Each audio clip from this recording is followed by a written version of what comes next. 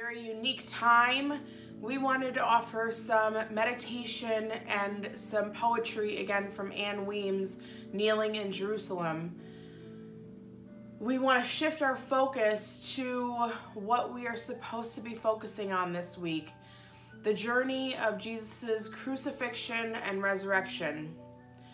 Today I join you in the youth house. Typically you would hear a pool game or a foosball game going on, or students playing a deck of cards in the kitchen.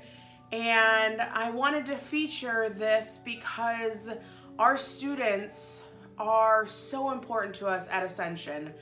I am sitting in front of a prayer wall that we have used a couple times during different worship experiences.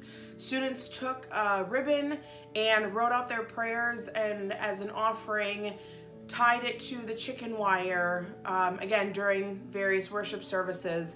I want to talk a little bit about what it's like to see these situations in the eyes of a child or a youth.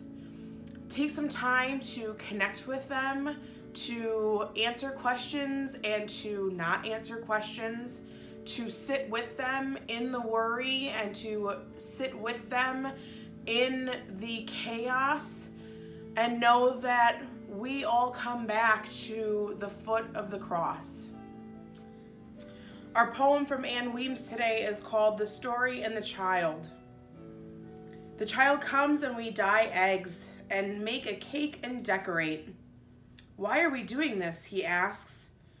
Because, I answer, life is about to happen, and on Sunday morning we'll catch stars. He looks at me quizzically at first, and then grins. It's then I ask him to tell me the story. The only way he'll learn is to tell it himself. The only way we'll learn is to tell it again and again to the child. For myself, this rings true that I get a fresh look at the world through my children's eyes, through the eyes that I work with the youth that I work with here at Ascension. It's always amazing to hear their point of view and hear how they see.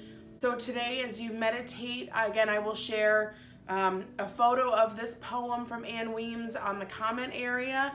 And I ask that you meditate in how would a child see the story of the crucifixion and also the beautiful story of the resurrection.